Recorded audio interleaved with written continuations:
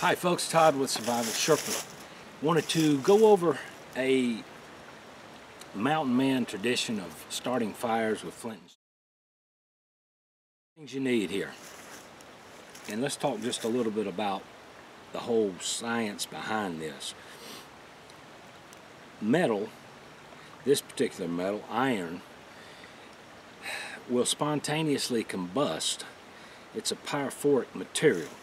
And it will spontaneously combust whenever smaller particles or smaller shavings of this metal comes off.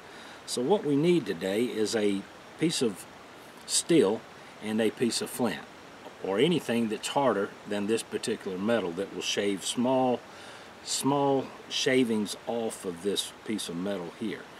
Now, when we strike this, I'm going to set you up closer and we're going to see this. When we strike this with our flint, the flint needs to have a good sharp edge on it so that it is scraping off material, the metal material, off of this steel. Now, the steel, flint and steel method of fire starting is completely different than ferro rod. Ferro rods are a mixture of different types of metals. This is a piece of steel with carbon content in it. It's hard. It's way harder than a ferro rod. A ferro rod, well, at least the ferro rods that I use. Ferro rods are going to, when you strike those ferro rods, you're going to see globs of, if you've got a softer ferro rod like I do, you're going to see globs of molten fire coming off and burning after you've done your strike. With a flint and steel, not so much. You're just getting sparks coming off of this piece of steel.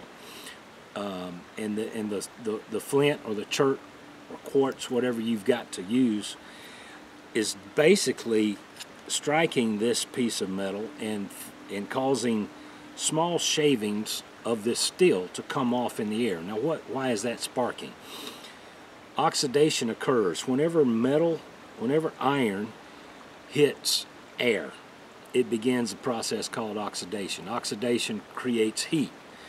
The friction from this also is creating heat, and by those shavings coming off, when they come in contact, the smaller surface area of those small shavings, when they come in contact with air or oxygen, they combust.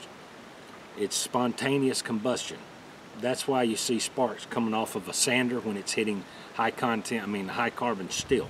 You'll see sparks flying off of that. Let me get you set up and we're going to demonstrate this for you into some char material that we have. So, all right guys, I've got a little char tin here, screw lid, used to be a pellet box. Inside here I've got a couple of different pieces of char material. This is a bath cloth that was cut up and charred. Then I've got some 100% cotton material here. I think that was I can't remember. Anyway, it's charred material. Also, I've got some charred punk wood in here. The thing about the main difference between flint and steel and the ferro rod is you've got, when you produce sparks off of here, striking here with a piece of flint or chert, it is causing, it throws 800-degree sparks. Ferro rod, on the other hand, it's got magnesium content in it, and when you strike here with a striker or a knife, whatever, you're going to see 3,000-degree sparks. And actually, depending on the ferro rod, you're going to see globs of molten fire hitting wherever you place your sparks. Now, this ferro rod obviously is something that I carry everywhere in the woods.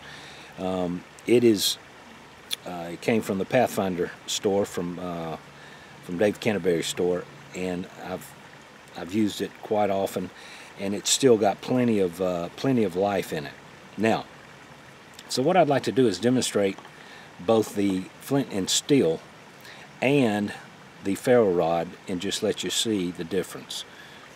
So all we're going to do here is we're going to throw sparks off of this steel after we strike it here. We're going to as I said earlier, we're peeling this metal off in little bitty microscopic bits, and once it comes off, it is going to ignite once it hits oxygen. So let's give it a try. There we go. I'm going to pull you over here in shade so you can see this.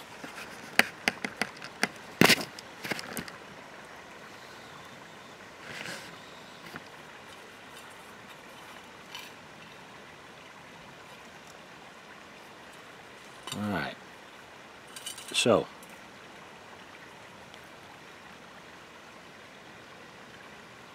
one spark and we've got ignition. We can transfer that to our tinder bundle and blow that into a fire. So